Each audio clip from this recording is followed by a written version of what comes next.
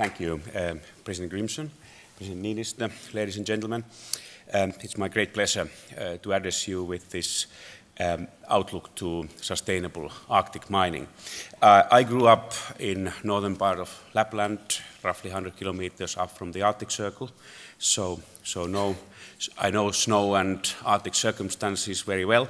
I'm representing company Outotec, who is delivering technology solutions all over the world to mining and metals industries.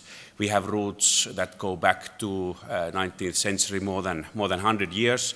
We are providing solutions to Kalahari Desert, to the sand deserts of Saudi Arabia, to 4 kilometers in Andes in Chile, and to many customers in Arctic region. Arctic industry is a great opportunity. Arctic region is very rich in natural resources, and of course this is a great opportunity to utilize those resources. And when the infrastructure in the area is developing, of course this becomes more and more possible.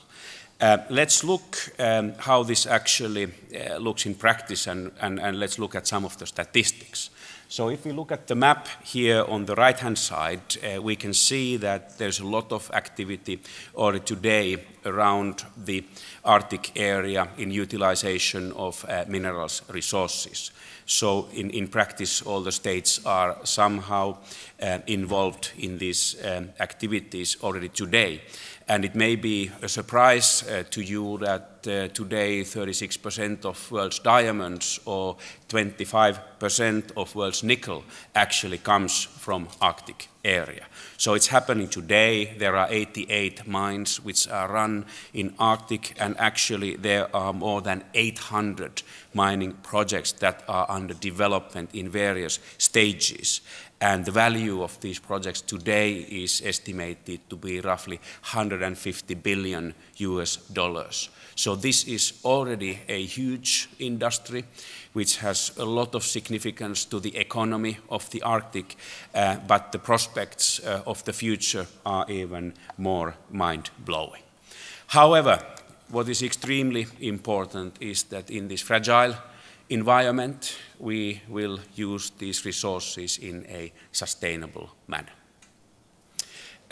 When we use these resources in a sustainable manner, they will bring social wealth to the area. It will provide long-term jobs, safe jobs for people. It will provide opportunities to educate people and engage and really include them into sharing this wealth that can be created from these resources.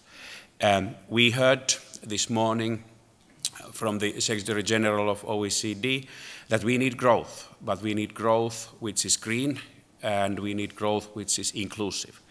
And I believe that metals will always be part of a sustainable society. We need metals in the modern society. However, they need to be produced in a sustainable way. So environmental aspects are, of course, extremely critical in this fragile environment in Arctic.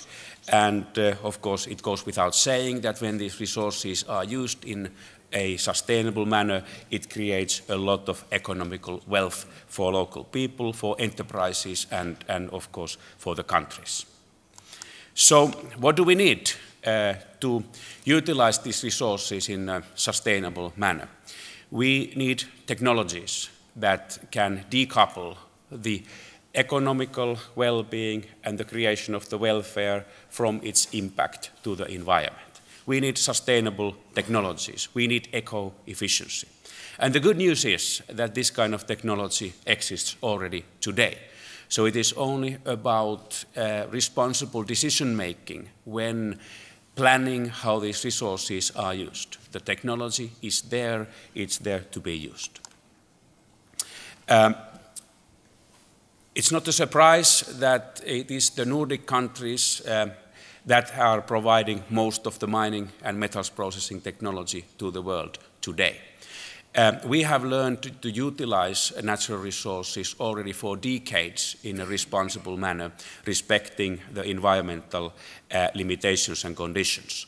And especially, of course, in Finland, we have a lot of knowledge how to operate in harsh Arctic conditions. And my message is that with modern and clean technologies, metals can be produced in a sustainable manner. The picture that you see here is from Kevitsa mine in Finland. It's the company First Quantum who operates a mine there.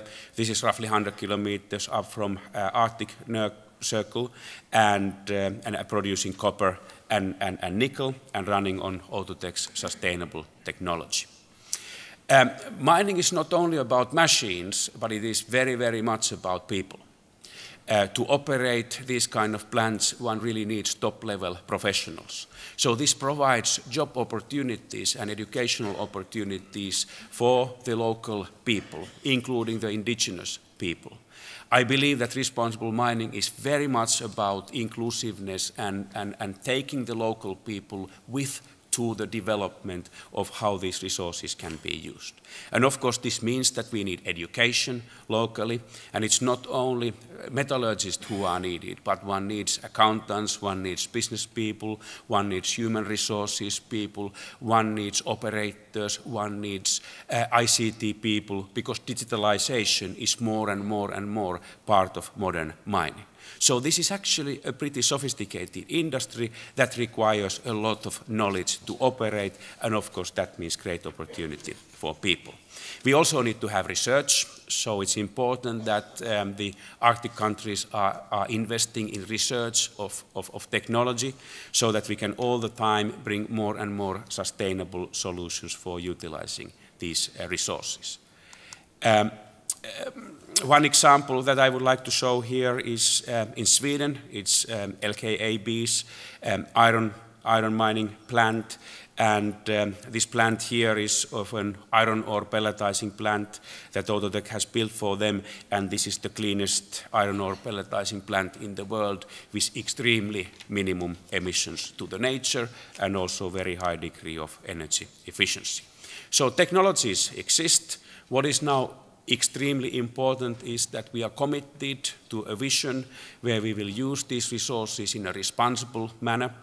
So we are not just exploiting them economically, but we are using it in such a manner that we are in balance with the environment, and in an inclusive manner we are also including local people to provide them opportunities. So I would call this a great sustainable development opportunity in all three dimensions of sustainability. Thank you.